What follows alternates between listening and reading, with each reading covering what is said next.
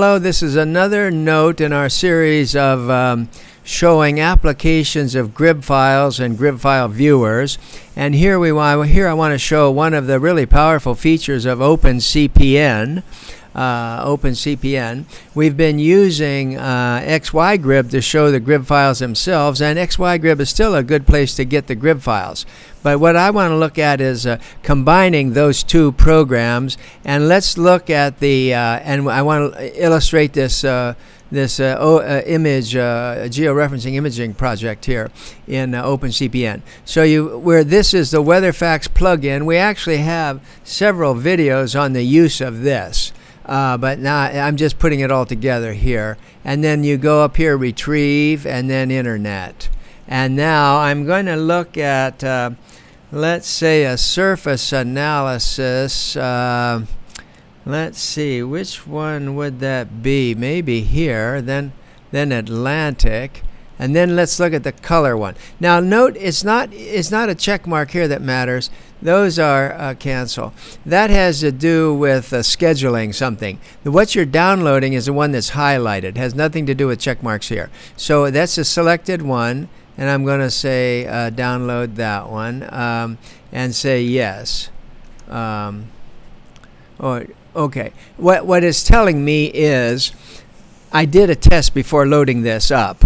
And I had already downloaded it, and it's reminding me that the map has not changed since then. But look and see here what happened. It just loaded, it went online, got that map from the OPC, georeferenced it, and plotted it in the right place. So that's the map we want to look at.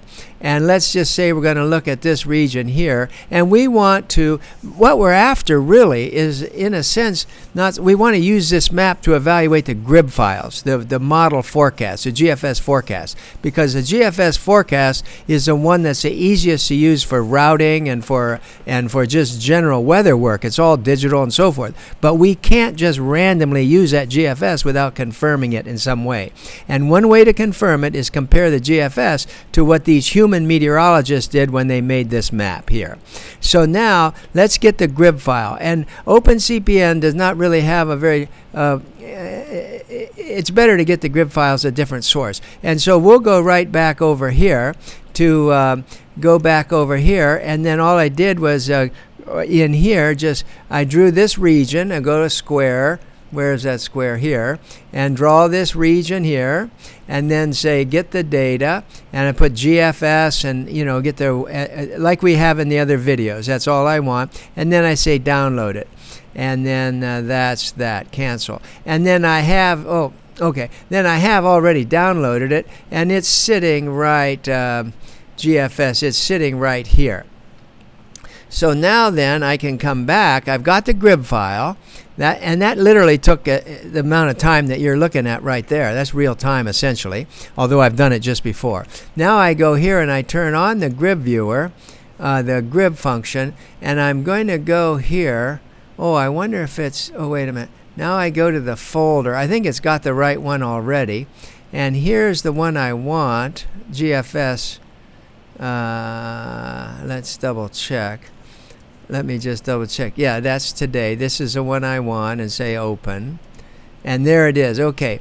So now what we've got is, and then at this point it's probably better to check things. Let's go here and look.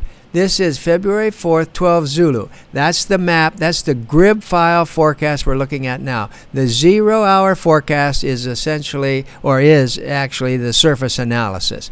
And then this map here that we're looking at here, you see, that's valid 12 o'clock Zulu on the 4th. So we've got the first things right. We got the times right. Now we can compare these two, and that's what the exercise is. And look at the isobars. Isobars are pretty close. The orange ones are on the map. Now remember, frontal systems never plotted on the model output.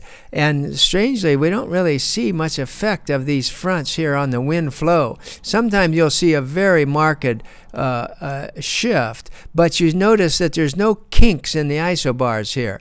Normally or often, when the isobars go across or a front goes across here, it'll make a big kink in the isobar. So these fronts are, maybe they're not that demarcated in the temperature. We could look at that in other ways. And we'll look at it in another way in just a moment. But anyway, there you see, it looks like the GFS is a pretty good indicator of where the isobars are and so forth. And so that's the comparison. It's off a little bit here and so forth.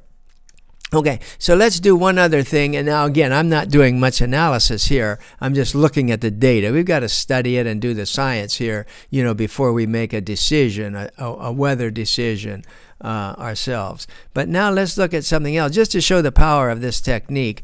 Let me go now to, let's say, NOAA, and then we're Boston. And I think, yes, okay. I want to look at the satellite overlay now. And we want, okay, this one. That's a 12 Zulu, okay. And then download that one. No, download selected. Okay, again, it's telling me I did this a minute ago and it hasn't changed. But you would not get this. It says file array, use existing, yes, okay. So there you go. Now you see this interesting way you can look at things. Now you see the clouds compared to the weather map. And again, you've got to check the clouds up here.